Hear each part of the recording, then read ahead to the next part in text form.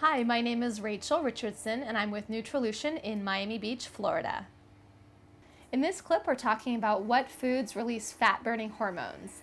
And actually, there is a special macronutrient, which the nutrient protein, that comes in things like this protein powder, that when you eat just pure protein, actually your body is stimulated to produce glucagon.